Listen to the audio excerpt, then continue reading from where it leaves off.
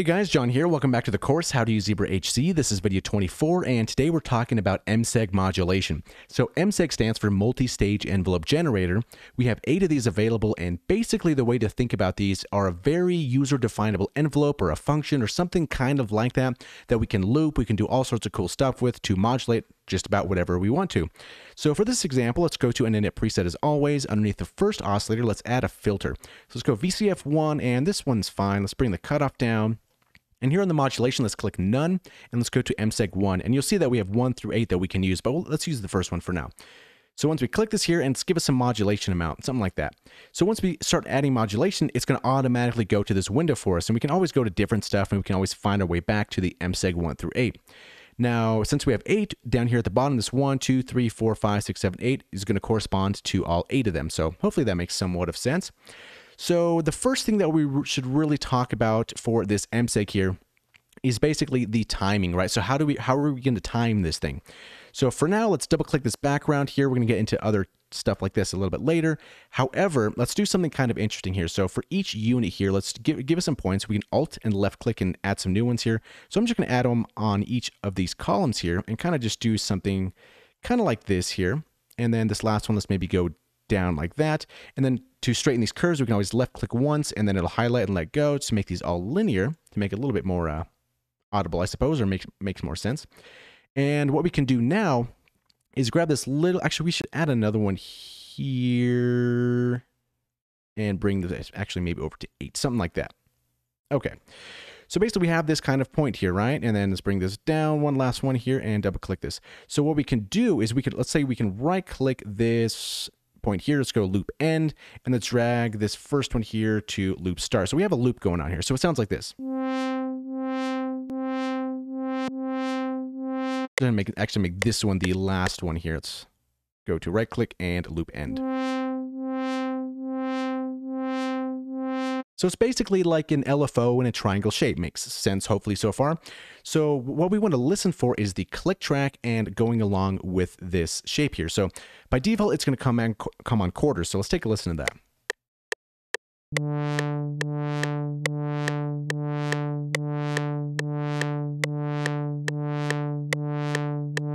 And we also have a choice of 16th. Now, like, hopefully this makes sense so far that it's going to be attached to our BPM of our session here. So we're syncing it to our BPM here.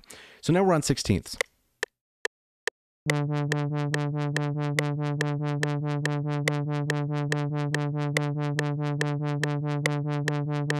And then last but not least, for the syncing, we have notes.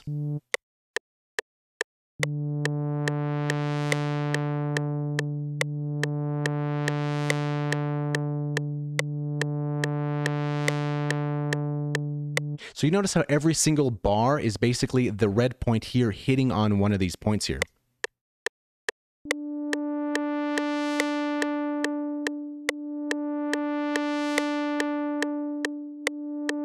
So hopefully that makes sense there. So let's go to the next one, which is going to be in seconds. So this is going to be in absolute time, right?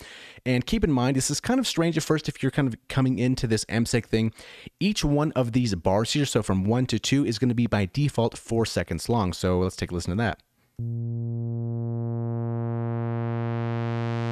And you can kind of count it in your head as well. So we're going to start here. 1, 2, 3, 4, 1, 2, 3, 4, 1, and so on and so forth. So, for example, you might be thinking, okay, 4 seconds, okay, I got that, that makes sense, that's cool, but I don't want 4 seconds for each bar, maybe I want 1 second for each one.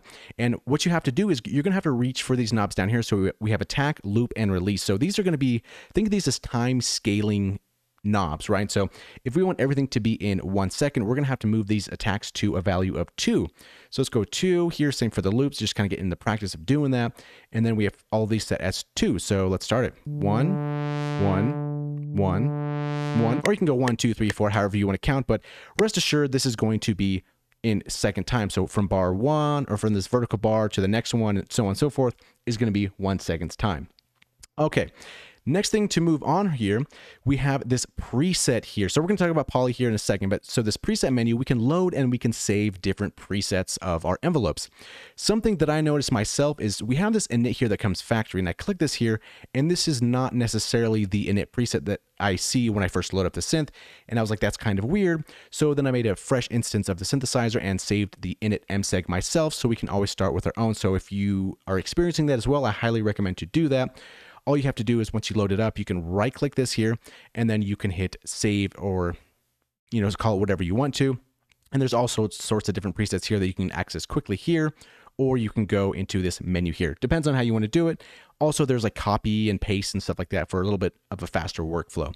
So I thought I'd mention that first. So we have a basic envelope here, and let's go to 16, so it's a little bit faster. Okay, so now we're on poly, right? So let's put on some release here for our notes. Something kind of like that.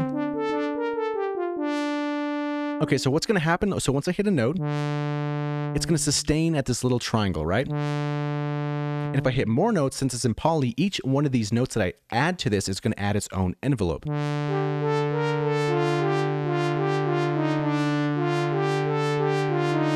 So you hear how the first note I'm hitting is sustaining at this tonality? And once I add more notes, they're going to get their own envelopes.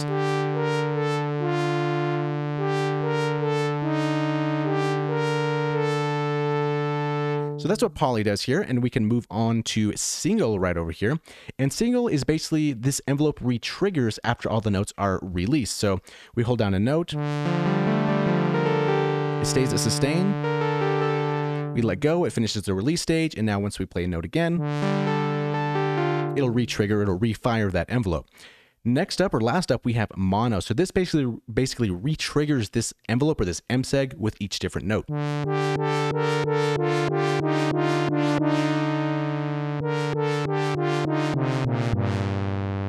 And that's pretty much those different modes here.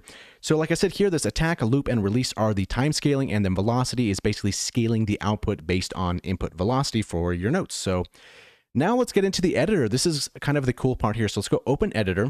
And the first thing that you should be aware of is these three little buttons down over here on the left-hand side. So basically, if we click this first one here, it's going to be default by the one in the center there. So this one is going to move individual points, right? So if you have this point here, we can move this around and it's just going to move kind of how we would imagine it to. However, if we select this one over here and then we start moving this, it's going to move everything after it. So that's a difference there. And then we have this one here, which moves points vertically, but it's kind of weird sometimes. It can kind of get stuck. So I kind of tend to not really use this mode myself. I usually kind of like staying in this very first one here because I can always move points individually if I like to. And if I think, okay, cool, I like this decay, but I want everything else to be further, then that's when I would switch to this one here. I like the sustain kind of where it's at here, and maybe just move stuff over. I like the decay. Something kind of like that. So some navigation stuff. If we have a little bit of extra space here and we want to fill up our screen with our shape here, we can just double click our background and it's going to fill it up completely. We can zoom by holding left click and going up and down. So vertically, we can kind of see what we want to do and really zoom in, zoom out, kind of however we want, and then double click the background to go to the back. Now, this little triangle up here is going to be our sustain point. And we're holding here, we're holding, it's sustaining, and we're letting go. It's also it works with the looping, right? So if we have this here and we can drag this all the way to the next point here, and it's going to create a loop.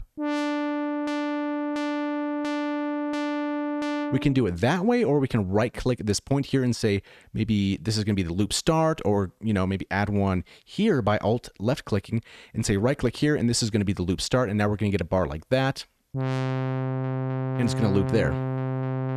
Now, if we want to remove it, we can just drag it back to the left or drag it to the right, and then it's just going to be this triangle, which is, again, our sustain point. So something very cool about being in this big view here is that the bottom panel over here, we have all of our sources, right? So we see filter 1, mod source 1, which is our cutoff, right? We can see our modulation depth, and we can always change this if we'd like to, and we can see it changing here at the top. And then we have the value that we can type in specifically if we want to.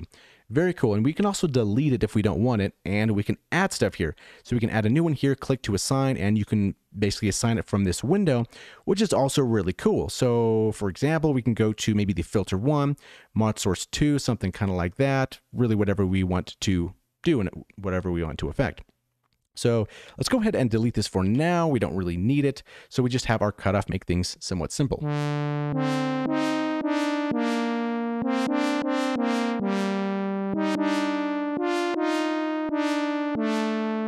Okay, so hopefully we kind of are getting a little bit comfortable with this interface.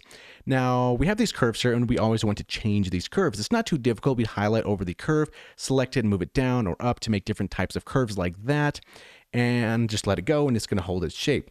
Something that's kind of different, a little bit unusual, I suppose, is to reset it to normal. Generally, you would think maybe like an Alt button or something kind of like that. However, it's a little bit different where we just left click once and then let go, and it's going to put it back to a linear curve. So keep that in mind if you're kind of just moving things around, maybe click here and you don't want to move it and you let it go and it just goes back to default. That's kind of why that's happening there.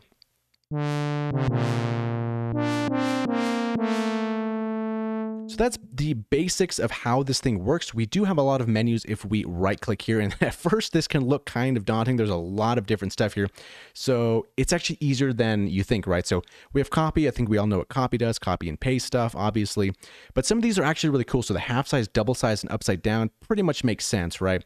So if we like this envelope here and we're like, this is cool. However, I'd like to make this half the size. You click half size and it's going to do just that. We can undo that. We can go double size, make it twice as long. We can do that, or we can turn it upside down on its head and we have this weird looking thing here.